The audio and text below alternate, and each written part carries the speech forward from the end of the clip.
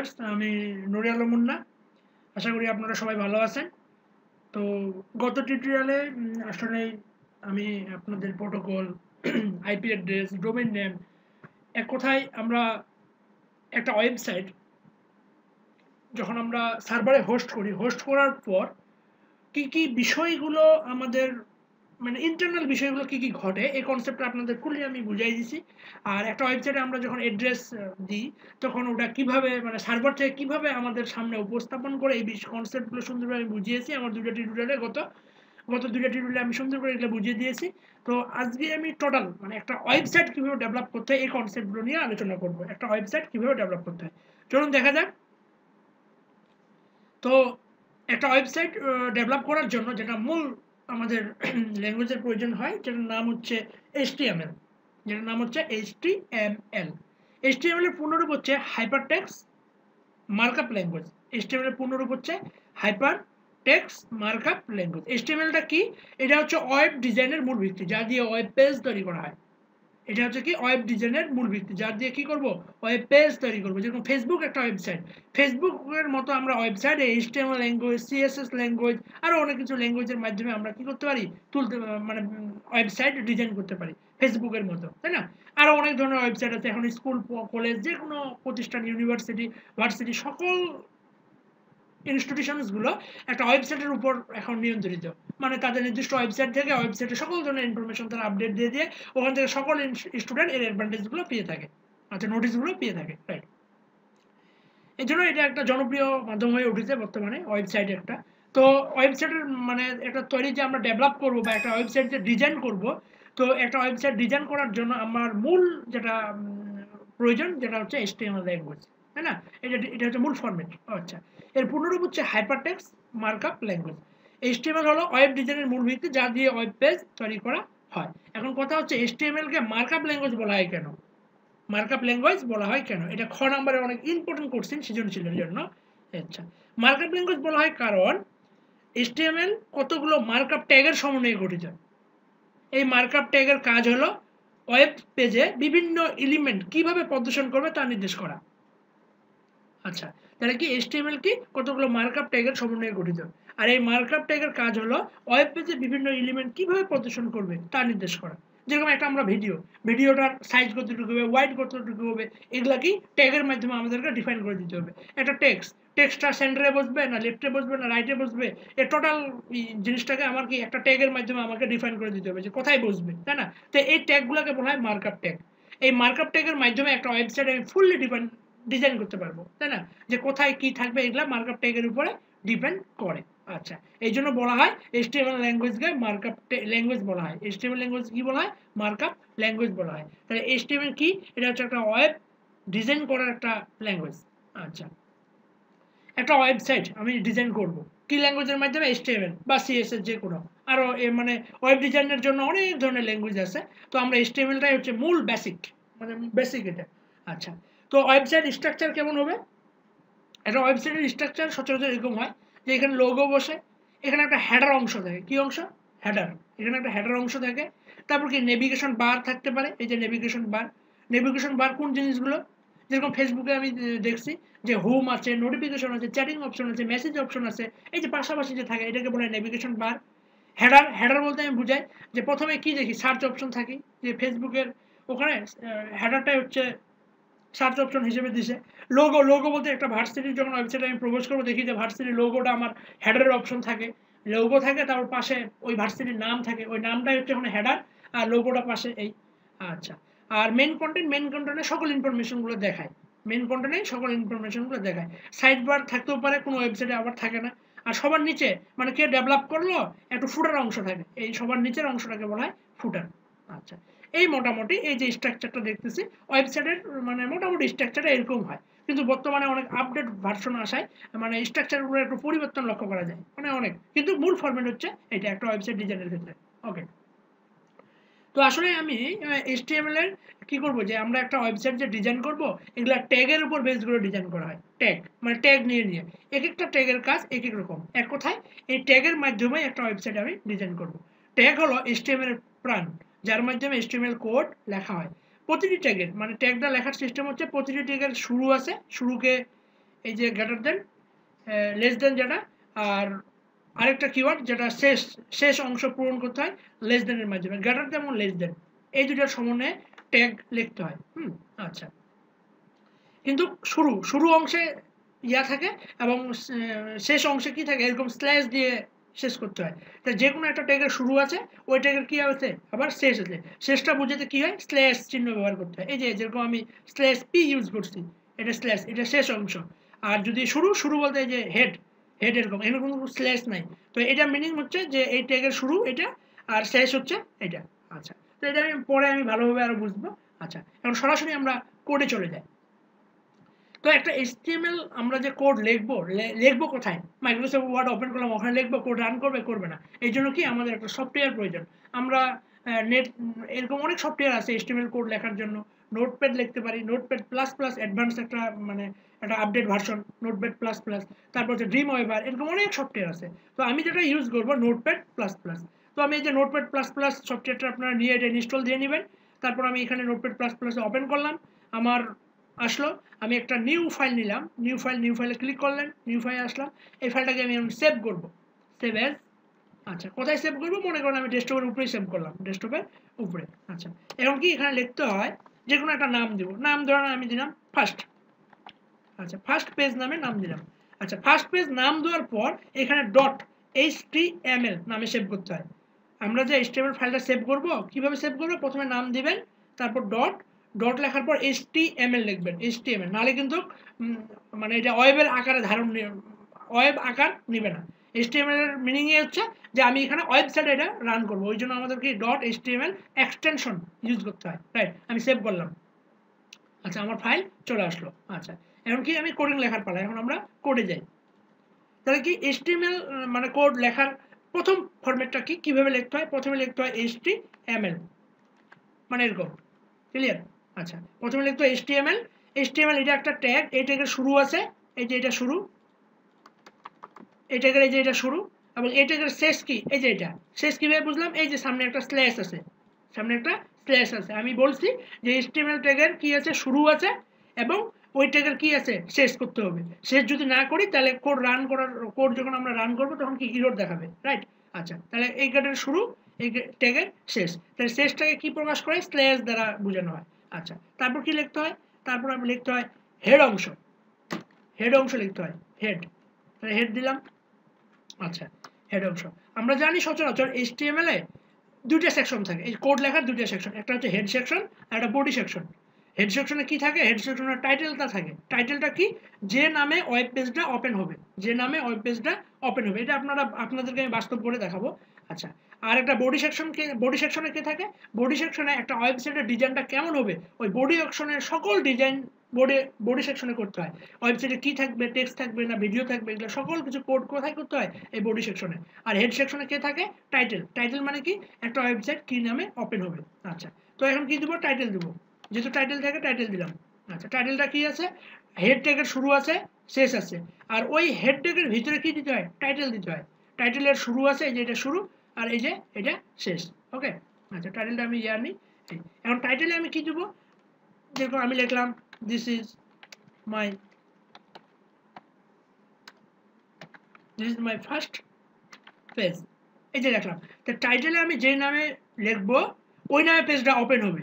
আচ্ছা, আর বডি সেকশনটা দিয়ে দিই, তারপর আমি আপনাদের দেখাচ্ছি যে পেজটা ওপেন হওয়ার এটার মিনিং কি। এই যে বডি সেকশন দিয়ে দিলাম, তাহলে আমাদের এটা হচ্ছে লেখার মূল ফরম্যাট। তাহলে প্রথমে HTML লিখতে হয়, HTML সবার শেষ, HTML টোটাল কোডটাকে রাখবে। আর হেড কি রাখবে? শুধু টাইটেলটাকে রাখবে। এই যে দেখেন এটা হেডের ভিতরে কি আছে? এই যে হেডের কাজ এখানে শেষ, ওর ভিতরে কে আছে? টাইটেল।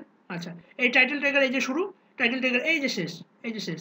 ওকে, আচ্ছা, তাহলে বডির শুরু, বডির শেষ। তাহলে বডির অংশে আমি কি লিখবো? সকল ধরনের ডকুমেন্ট এই বডির অংশে আমাকে কি লিখতে হয়? ডিজাইন করতে গেলে ওখানে লিখতে হবে, ডিজাইন করলাম। এই তো আমি বলছি যে টাইটেলে যা কিছু থাকবে ওই নামে কি ওয়েবসাইটটা ওপেন হবে, রাইট? তো এখন আমি এটা সেভ করি, আমার যতটুকুই কোড লিখি না কেন আমার মাস্ট বি সেভ করা লাগবে, তাই না? সেভ করলাম Ctrl+S দিয়ে। এখন আমি কি করব? এই যে মাই ফার্স্ট ওয়েব পেজ, এই যে লক্ষ্য করতেছি, এই যে মাই ফার্স্ট ওয়েব পেজ, এটা কি আমি ডেস্কটপের উপরে সেভ করেছিলাম, চলে আসে। এটাকে এখন আমি ওয়েব ব্রাউজারে ওপেন করব, আমি মজিলাতে ওপেন করতেছি। এই যে ওয়েব ব্রাউজারে ওপেন হচ্ছে, এই যে আমরা এখানে দেখব, এই যে এই জায়গাটা দেখব, এই যে সবাই দেখতেছি আমার কিবোর্ডটা দেখেন আপনারা, সরি আমার মাউসের কি বাটনটা দেখেন, যে this is my first page, মানে আমি টাইটেলে যা লিখছি সেটাই কিন্তু আসতেছে, this is my first page, ওই নামে পেজটা ওপেন হচ্ছে। আচ্ছা আমি একটু চেঞ্জ করি, আমি এখানে this is my first web page না, এখানে আমি দিলাম যে মাই পেজ নামে দিলাম, মাই পেজ দিলাম, দেখি চেঞ্জ হয় না কেন। আবার সেভ করলাম, ব্রাউজার ওপেন করলাম, রিলোড করলাম, এই যে মাই পেজ, এই দেখছি মাই পেজ চলে আসছে, তাই না? গুড।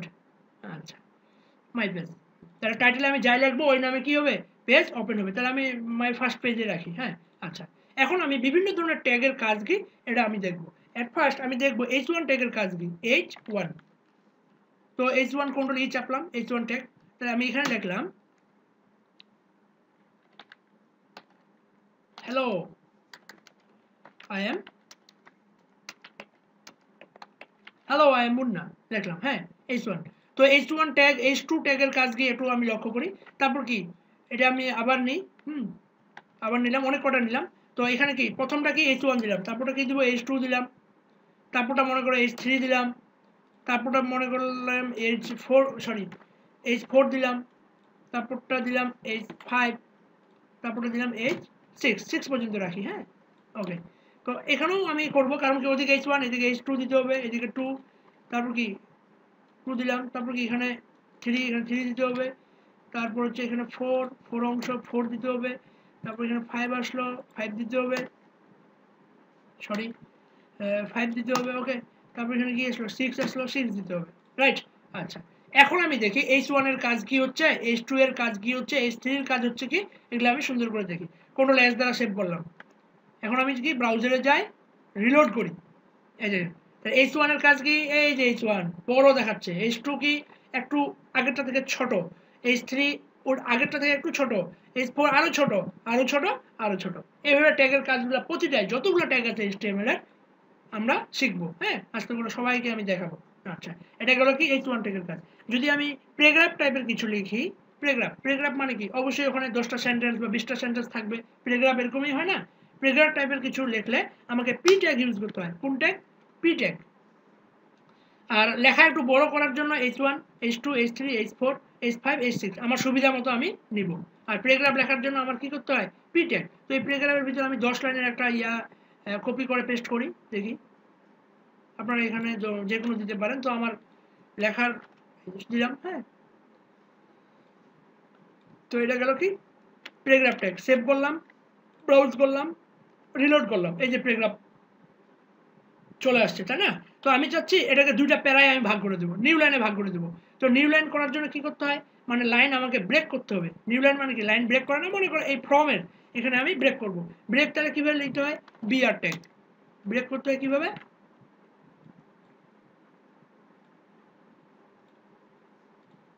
মনে করেন আমি ব্রেক করবো, তাহলে ব্রেক করবো কি বিআর ট্যাগের মাধ্যমে, এই যে বিআর ট্যাগ, ব্রেক করবো বিআর ট্যাগ। আচ্ছা দুইবার ব্রেক করে, তাহলে স্পেসটা আমার একটু দুইবার নিউ লাইন মারবে, দুইবার ব্রেক করা মানে দুইবার নিউ লাইন মারবে। দিলাম, কন্ট্রোল এস দ্বারা সেভ করলাম, গেলাম রিলোড করলাম, এই যে দেখেন প্যারা হয়ে গেল, ব্রেক করে দিলাম, মানে এই প্যারাগ্রাফটা পড়তেছে, বলছে যে এখানে দুইটা নিউ লাইন মারবেন, ওই জন্য দুইটা প্যারায় বা দুইটা প্যারাগ্রাফে ভাগ হয়ে গেল। হ্যাঁ তাহলে কি নিউ লাইন মারার জন্য বা একটা লাইন থেকে অন্য একটা লাইন আলাদা করার জন্য কোনটা কি যায়, বিআর ট্যাগ। বিআর এর ফুল মিনিং হচ্ছে ব্রেক ট্যাগ, ব্রেক ট্যাগ। ওকে, যেরকম H1 এর ফুল মিনিং হচ্ছে হেডার 1, হেডার, হেডার মানে কি হেডারে যে কোনো জিনিস একটু বড় অক্ষরে লিখতে হয়, তাই না, এই জন্য এটা হেডার। আচ্ছা এবার আপনাদের যে ট্যাগ দেখাবো সেটা হচ্ছে বোল্ড। আমি একটা লেখাকে বোল্ড করব, এই জন্য কোন ট্যাগ ইউজ করতে হয়, এই জন্য বি ট্যাগ ইউজ করতে হয়, বি। যেরকম আমি একটা লেখা নিলাম, মনে করে লেখা নিলাম যে আই এম জসিম, হ্যাঁ জসিম নামে নিলাম, কন্ট্রোল এস দ্বারা সেভ করলাম, গেলাম ব্রাউজারে, রিলোড, এই যে একটা লেখা দেখেন বোল্ড হয়েছে। সাধারণত লেখা কি হয়, একটু পাতলা হয়েছে, এই যে চিকন হয়েছে না, এটা চিকন মানে বোঝা যাচ্ছে না, কিন্তু এই লেখাটা কি বোল্ড, এই যে দেখেন এখানে দেখা যাচ্ছে বোল্ড। আর একটু দেখায় আপনাদের, এই যে এখানে বোল্ড, এই যে বোল্ড হয়ে গেছে লেখাটা, তাই না? আচ্ছা বোল্ড। এখন আমি চাচ্ছি যে এই জসিম লেখাটাকে ইটালি হরফে লিখবো, কোন হরফে, ইটালি। তাহলে কোন ট্যাগ ইউজ করবো, ইটালি হরফের কিছু লেখার জন্য আই, আই থেকে কোন ট্যাগ বোঝায়, ইটালি ট্যাগ বোঝায়, আই থেকে ইটালি। তাহলে লিখি আই এম জসিম। হ্যাঁ কন্ট্রোল এস দ্বারা সেভ করলাম, আবার ফাইলটাকে রিলোড করব, এই যে পাশে দেখেন ইটালি, ইটালি হরফ লেখাটা কেমন হয়, ডান দিক কিছুটা বাঁকা, একটু ভালো করে দেখি, এই যে ইটালি হরফ, এই যে সবার নিচে এই যে ইটালি হরফ না, এই যে দেখেন ডান দিক কিছুটা বাঁকা। এইটা এই লেখাটা কি স্ট্রেট ফরওয়ার্ডে হচ্ছে মানে লম্বা, এই লেখাটা কিন্তু ডান দিক কিছুটা বাঁকা হয়েছে। আচ্ছা গুড। এখন আমি চাচ্ছি যে এই হেডারটা কি করে মুভমেন্ট করবে, মানে ডান থেকে বামে আসবে, ডান থেকে বামে লেখাটা আসবে, এটা মুভমেন্ট করবে। মুভমেন্ট করার জন্য কোনটা ইউজ করা হয়? মার্কিউ ট্যাগ, মার্কিউ ডবল মার্কিউ ট্যাগ ইউজ হয়, মার্কিউ। তাহলে এই মার্কিউ ট্যাগটা কার উপর কাজ করবে? হেডারের উপর। তাহলে হেডারের সবার শেষে আমি মার্কিউ দিয়ে দিই, এই যে। তাহলে মার্কিউ ট্যাগের কি শুরু আছে শেষ আছে, আমি বলছি HTML এর যতগুলো ট্যাগ আছে সব ট্যাগের কি আছে, শুরু আছে শেষ আছে। তো এখন দেখবো H1, এই যে হ্যালো আই এম মুন্না, এই লেখাটা মুভমেন্ট করতেছে। রিলোড করি, এই যে লেখাটা ডান থেকে বামে সুন্দর করে যাচ্ছে,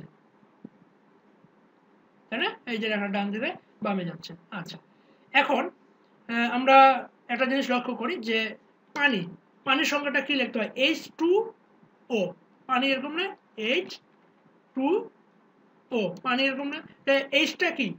এইচটা কিন্তু নিচে, এইচটা হচ্ছে নিচে, তাই না? H2O পানি, তাহলে এইচ এর নিচে কিন্তু 2, তারপর কি ও, এরকম লেখাটা না। তো এটার জন্য আমি কি করব একটু লক্ষ্য করি, এইচ দিলাম আগে, তারপর আমি সাবট্যাগ ইউজ করব, সাব। আচ্ছা, সাবট্যাগ ইউজ করলাম, সরি এটা আসলে এইচটা তারপর কি সাবট্যাগ, তাহলে আমার কাজ হবে। তাহলে আমি সাবট্যাগ ইউজ করলাম H2। আচ্ছা, তারপর কি এখানে ও দিব, ওটা একটু বড় হাতের দিই, তাহলে লেখার আমি একটু দেখি। ব্রাউজারে গেলাম, ওপেন করলাম, এই যে H2O, এই যে পানি, এই যে এখানে দেখি, এই যে দেখি পানি। তাইলে কোন একটা লেখার নিচের ভ্যালু, মানে এই যে এই লেখাটার অর্ধেকে আনছি না, এই যে অর্ধেকে, তাহলে আমি কোন ট্যাগ ইউজ করব? Sub tag. তাহলে কোন ট্যাগ ইউজ করব? সাব। এইচ আছে আগে সামনে, থাকলো এইচ, কিন্তু ওই এইচ এর নিচে কত ভ্যালু দিব, ওই এইচ এর নিচে কত ভ্যালু দিব, ওইটা কোথায় লিখতে হবে? সাবের মধ্যে। ওটা কোথায় লিখতে হবে? সাবের মধ্যে। আমি যদি H3 দিতাম, এখানে H3 দিতাম, কন্ট্রোল এস দিয়ে সেভ করলাম, রিলোড করলাম, এই যে H3 চলে আসলো। যাই দিব সাবের মধ্যে, যাই দিব, ওটা কি হবে? তার মূল ভ্যালু থেকে একটু নিচে নামে যাবে, তাই না? যদি এখানে মুন্না দিতাম, মুন্না নামটা দিতাম, এটাও নামে যেত, এটাও নামে যাবে, এই যে মুন্না নিচে নামে গেছে। ওকে, আচ্ছা, এখন কথা হচ্ছে যে যদি আমি এভাবে লিখি যে a square plus b square, মানে ভ্যালু থেকে একটু উপরে স্কয়ার দিব, এর ক্ষেত্রে কি করব? এর ক্ষেত্রে সাব ট্যাগ ইউজ করতে হয়। সাব, মনে করেন বড় হাতের এ দিলাম, তারপর কোন ট্যাগ ইউজ করব? সাব। কোন ট্যাগ? Sub tag. তাহলে এটা কি স্কয়ার। আচ্ছা, এরপর কি প্লাস, কি দিব? বি। বি বি এখানে কি, এটাও সাব ট্যাগ, কারণ বি স্কয়ার আমি দিতে যাচ্ছি, তাই না? সাব ট্যাগ দিব, কত দিব? স্কয়ার। আচ্ছা, এখন কন্ট্রোল এস দ্বারা সেভ করি, রান করি, এই যে a square plus b square, যেহেতু পানি আর a স্কয়ার b স্কয়ার এক জায়গায় হয়ে গেছে, সো এটাকে কি করব? এখানে জাস্ট একটা খালি আমি ব্রেক ইউজ করব। তাহলে ব্রেক ট্যাগ কিভাবে ইউজ করতে হয়? ব্রেক বিআর, সামনে কি একটা স্ল্যাশ, তাহলে কি হবে? এর মধ্যে নিউ লাইন হয়ে যাবে, দুইটার মধ্যে আগে অ্যাডজাস্ট ছিল, এখন নিউ লাইন হয়ে যাবে, এই যে নিউ লাইন হয়ে গেল। আচ্ছা, তাই না? তাহলে আমি কি যদি একটা ভ্যালু, এই যে এইচ এর নিচে, এটা কি ভ্যালু না? দুই, যদি নিচে যদি কিছু কোনো ওয়ার্ড আনতে চাই বা কোনো কিছু লিখতে চাই, তাহলে কি লিখতে হয়? সাব। আর সাব, এসইউপি, সাবটা কি স্কয়ার বা বর্গ, মানে ভ্যালু থেকে কিছুটা উপরে, একটা ভ্যালু থেকে কিছুটা উপরে লেখার জন্য আমাকে এই ট্যাগটি ইউজ করতে হয়। আচ্ছা, তো আজকে মোটামুটি অনেকগুলো ট্যাগই শিখলাম, তো HTML লেখার মূল ফরম্যাটও শিখছি। তো কালকে আমরা অন্য কোনো ট্যাগ নিয়ে আলোচনা করব। তো আমি সবাইকে বলবো, যারা HSC-তে আসো তোমরা, তো তোমরা বইয়ে অনেকগুলো ট্যাগ আছে, সবগুলো ট্যাগ এভাবে রান করে করে দেখবা, এবং তাদের কাজগুলা মাস্ট বি সবাই মুখস্থ করে রাখবা, তারা কি কাজ করে।